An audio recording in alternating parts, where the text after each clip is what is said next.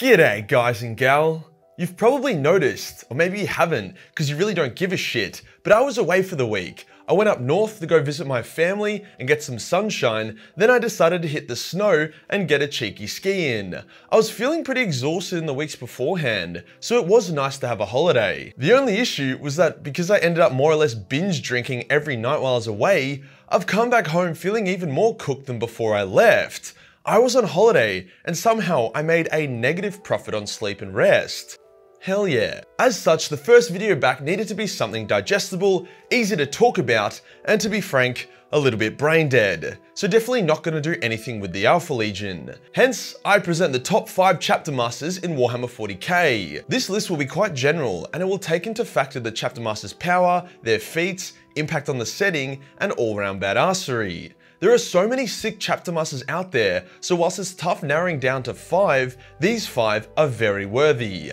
Let's get into it. First up on this legendary list, we have the High Marshal of the Black Templars, which you know is just a douchey way of saying chapter master, Helbrecht. You know this list is gonna be fucking good when the first person on it is the leader of weaponized autism. Now Helbrecht is a monster in combat, like he stabbed the Demon Prince to death with a sword, but that isn't why we love him, no.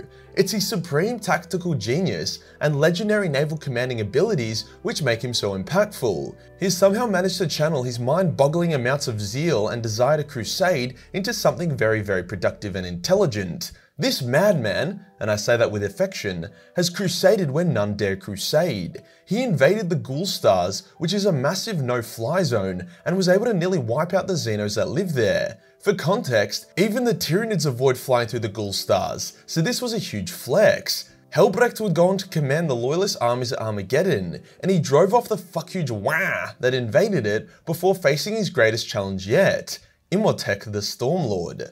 The Stormlord is the greatest Necron commander in existence other than the Silent King, hence when the two legends collided, they were evenly matched. The battle came down to a duel between Helbrecht and Imhotep, however Necrons, especially named ones, have bullshit hacks, hence despite cleaving Imhotep to shreds multiple times, the Necron Lord kept insta-healing, and eventually Helbrecht collapsed due to his wounds. Imhotep then teabagged the down High Marshal before cutting off his hand in a huge display of bad manners.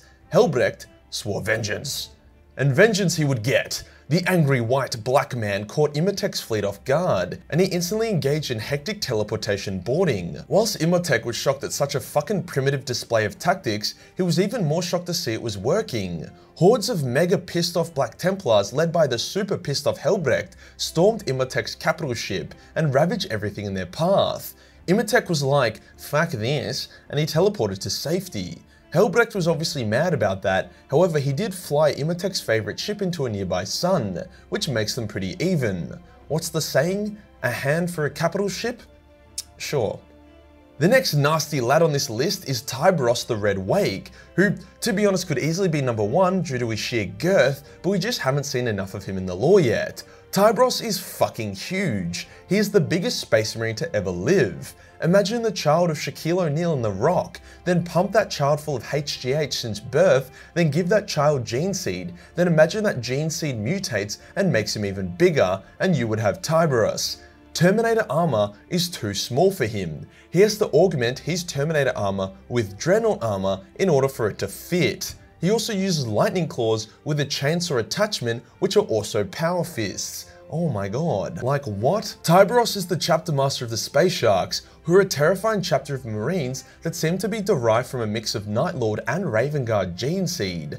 They stalk the voids of space, and they only come out when it's time to put a bitch in their place. Tybros himself is an unstoppable force. Any battlefield he enters is an instant win for the Space Sharks, as he tears through bitches like the gigantic Sharkman he is. Speaking of gigantic Sharkmen, the latest and holy shit the biggest Majorkill mini is now live for pre-orders. That's right, Shark Daddy is here, and he ain't fucking around. This model is very, very big. He towers over all the other Majorkill minis, which are already quite chonky. Don't even get me started on how he looks next to a Primaris. If you think he looks oddly similar to other models or characters, then get your fucking eyes checked. Shark Daddy ain't breaking no trademarks. Price is in Australian dollars, and it's a bit higher than the MK models because he takes fucking ages to print, and I can only fit one on per build plate as opposed to the 2 or 3 I can usually manage. He's such a bitch to produce that we're gonna have to launch with a limited amount of models available, so pre-ordering is the best way to guarantee you'll get one.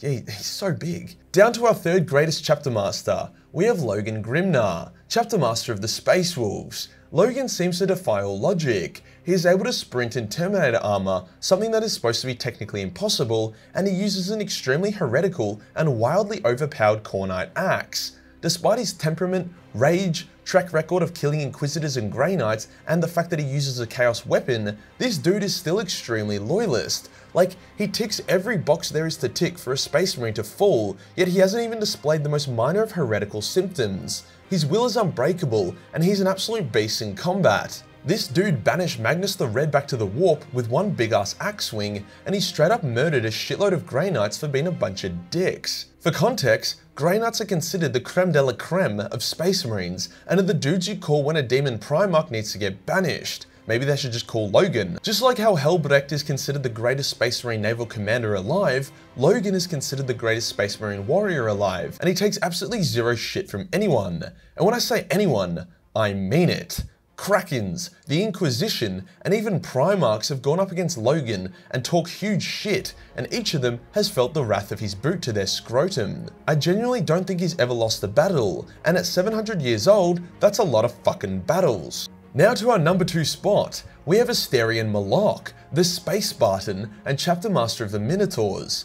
Although the Imperium will never admit it, there are some loyalist chapters that have traded gene seed in them. Ironically, most of these heretical loyalist chapters turn out to be extremely effective tools for the Imperium, and seem to be very resistant to chaos. The Minotaurs are Iron Warrior successors, and it shows. These warriors are hard as fuck, and they kill without hesitation.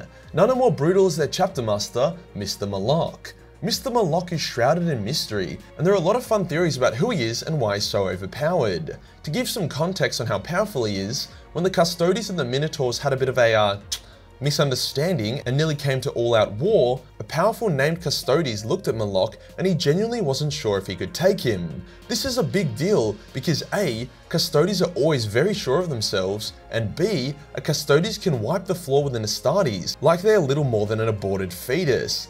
There are dozens of instances in the lore of a Custodes carving through dozens of Astartes with next to no effort.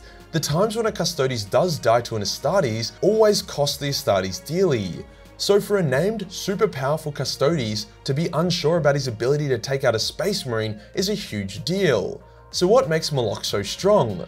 Well, there are a couple theories. One theory is that he is actually a Custodes himself, or at least has some kind of Custodes augments in him. This is unlikely though, and it's only a theory due to him using what looks like a Guardian Spear. My favorite theory, however, is that he has died multiple times. However, through some sneaky technology that the High Lords have, they are able to re-upload his consciousness into a new body. Hence, he has multiple lifetimes of intense combat experience, which is why he's so powerful. His body is also loaded with augments of the highest caliber, which would help.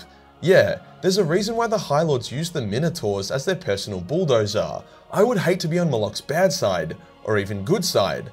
Fuck being friends with Space Leonidas. Now, to our number 1 spot, which you probably have already guessed, and if you haven't, that just means you're retarded. Dante, the chapter master of the Blood Angels, and the guy that just wants to fucking die. At 1,500 years old, Dante is one of the oldest living Space Marines in the galaxy, and he is so sick of this shit. He has seen and fought every single horror in existence. There is multiple in-lore moments of him fighting Dark Elder, Necrons, Orcs, Chaos, and most prominently, Tyranids. He has seen thousands of his brothers die horrific deaths, and he hates the fact that he's a little space vampire.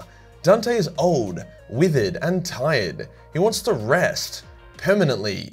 But he doesn't, and that's what makes him awesome. Only in death does duty end, and Dante will never voluntarily abandon his duty. See, Old Mate got a prophecy that one day he would save the Emperor's life, or whatever's left of it.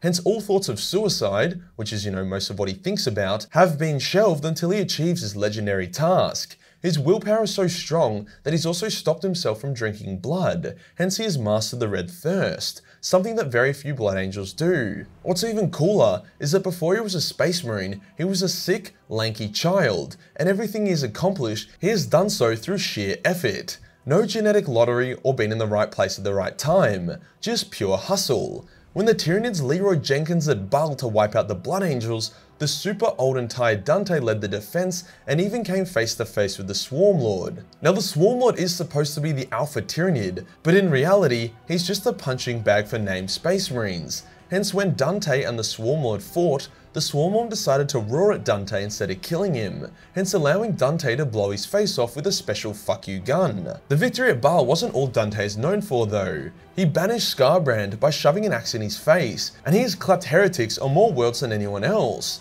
It's not like he's careful either. The dude deep strikes in like a motherfucker, and he only uses short range weaponry. This man has been jetpacking into enemy lines with an axe and a pistol for 1,500 years, and he is still alive. No wonder why he's tired. Recently, Gilliman made Dante commander of like half the galaxy, which I think he did to try be nice and to cheer Dante up, but I think it just made Dante feel more dead inside. Like bruh, let the man deep strike. It's the only thing that makes him happy. Stop trying to make him responsible for the lives of a metric fuctillion people. There are plenty more dope-ass chapter masters out there, and I'd love for you guys and gals to comment down your favorite chapter master and why below. As for me, well, I'm just gonna go drink some oat milk and get some sleep. This raging holiday hangover is killing me. If you enjoyed the video and you want to support the channel, then Patreon is the place to be. Where only $1 per month give you access to a boatload of Warhammer hentai. Hit the subscribe button, then hit the real subscribe button for more masterful content. Join the Discord for more memes, and I'll see you in the next one.